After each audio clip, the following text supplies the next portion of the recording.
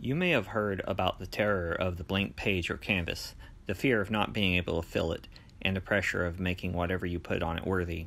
There's also the terror of realizing something has reached an end. And I think that's where I am right now. The ambiguity is killer.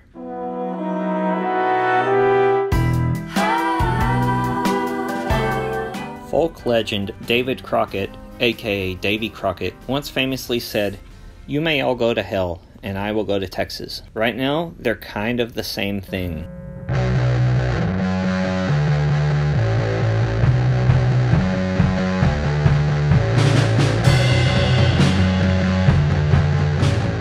Sometimes plans just don't come together. It's one of the realities in small towns, especially, but I'm also exhausted. So I occasionally accept that I just need a breather.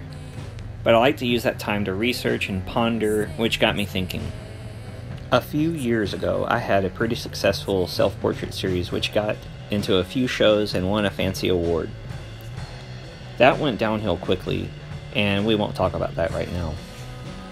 Beyond that, from the ashes of that series sprang one that I like quite a bit. I made it into a couple of fancy shows, and photo legend Joyce Cynicism even gave me an honorable mention. I had a little burst of creativity a month ago, introducing raw elements, and it was something I liked. But I need to change something else, I think. And I'm still trying to figure it out. And that's part of art. You're at a phase often where you're trying to figure things out. You have an overall goal, but a lot of it's just testing, and I think sometimes it must be nice to know what you're doing, but I really feel like that's an unrealistic expectation, and that maybe even if you already know what you're doing and you're comfortable with it and you can explain it, maybe you shouldn't be doing it. Maybe you should be pushing it more. As I go into a fresh perspective on making new work, I have this to say: don't be like me. I remember when YouTube became a thing, I hated it. I avoided it for a decade, only watching when I had to. I posted sometimes, but never much intent. Then a couple of years ago, I took a design job and needed to brush up on Illustrator. So I watched a lot of YouTube tutorials, and then I just kept watching, and I was hooked. Basically, it comes down to that I was cynical, and because of that, I missed out. So here I am at a crossroads, trying to figure out where I go from here. I found this item to be quite interesting. It's in Ansel Adams' Examples, The Making of 40 Photographs. It's this photo in the very back, this graffiti on an abandoned military installation he took in 1982, if you read his notes. And I found this very interesting because Ansel Adams is known more for those landscapes, he's known for stuff like this, much more like this especially.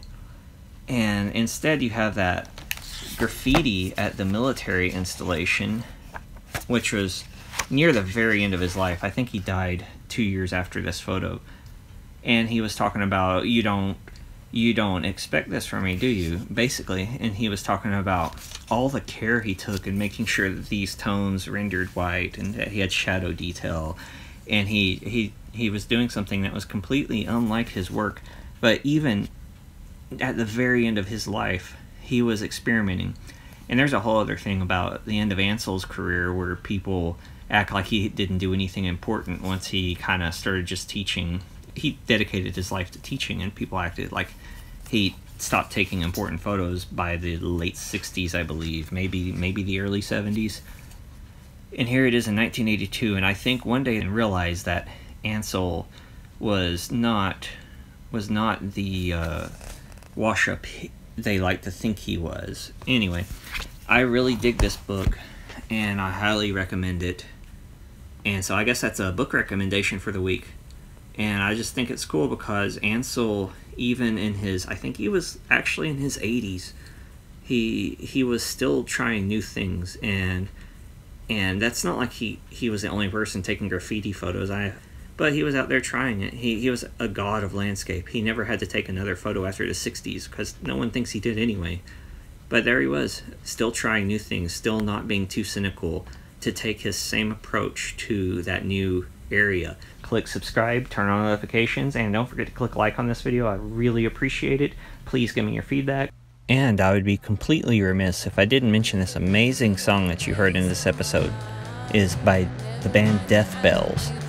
The link is in the description, and you should go over to Bandcamp and buy their EP.